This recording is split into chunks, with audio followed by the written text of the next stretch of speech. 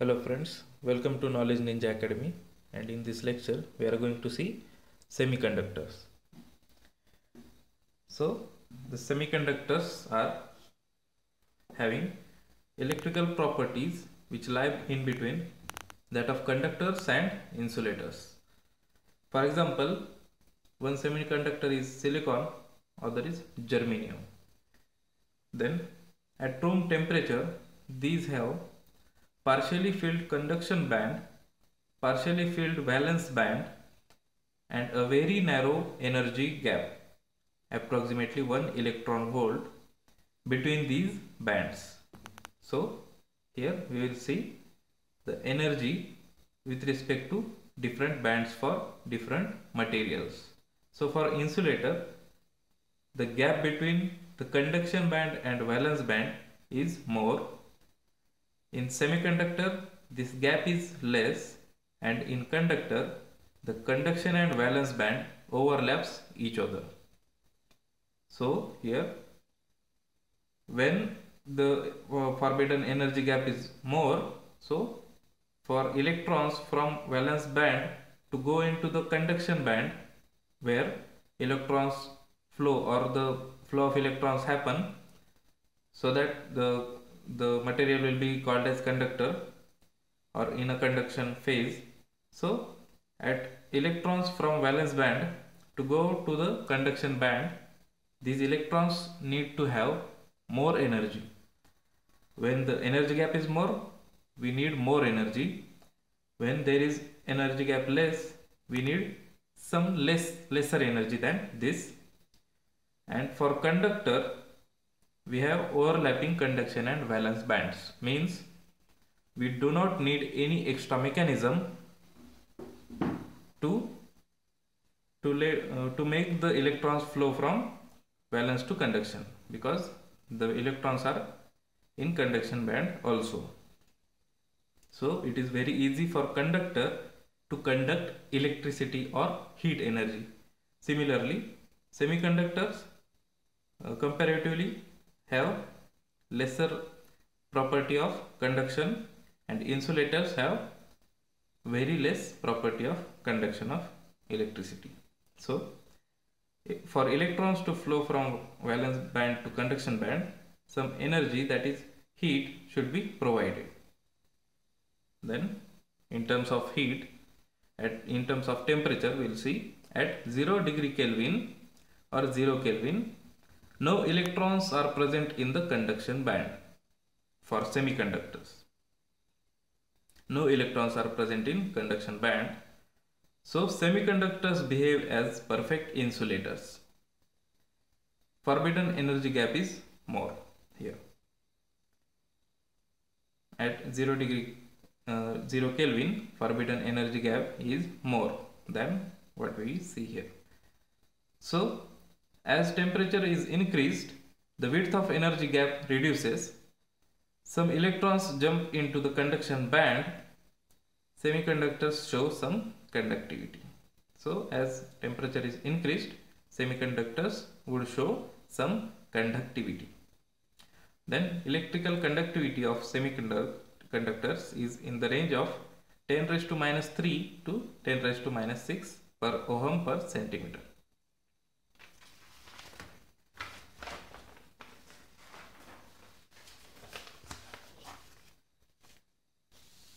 So now types of semiconductors we will see. First is intrinsic, second is extrinsic semiconductor. So intrinsic semiconductor is its pure form, means a material or semiconductor in its pure form is called as intrinsic semiconductor. It is consisting of ideally impurities below 1 part in 10 raised to 12 for silicon and 1 part in 10 raised to 8 for germanium.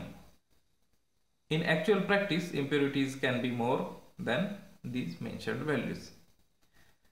So another type of semiconductor which is useful to us is extrinsic semiconductor. So process of doping is there. First of all, we will see it's the process of addition of impurities to a pure semiconductor materials is called as doping. So Through doping, extrinsic semiconductors are made. Impurities addition is 1 atom per 10 raised to 6 to 10 raised to 10 semiconductor atoms. Now it either increases number of free electrons or number of free holes or number of holes. This impurity addition either increases number of electrons or number of holes. So how it increases? We have two impurities. One is pentavalent impurity addition, other is trivalent impurity addition. So for silicon and germanium, at the valence bands, at the outer shells, these atoms have 4 electrons consisting. So for if you use pentavalent impurities, so for stability of silicon, it needs 4 more electrons in the valence band. Okay, so if it gets 4 more electrons plus 1 electron, so we have here 1 more electron after pentavalent impurity addition. So after doping with these, N-type semiconductors are formed. N-type semiconductor has 1 extra electron. So electrons are majority carriers and holes are minority carriers for N-type semiconductor. Then trivalent impurity addition. Here we supply 3 valence electrons to the silicon or germanium atom. So due to 3 valence electrons, 1 electron less than what it needs to be stabilized. So we have here 1 more hole, or we can say absence of 1 electron. So after doping, P-type semiconductors are made. P-type semiconductors have holes as majority carriers and electrons as minority charge carriers. Now what is Pn junction? We will see. Pn junction is formed by attaching or adding P-type semiconductor to an N-type semiconductor by special fabrication techniques.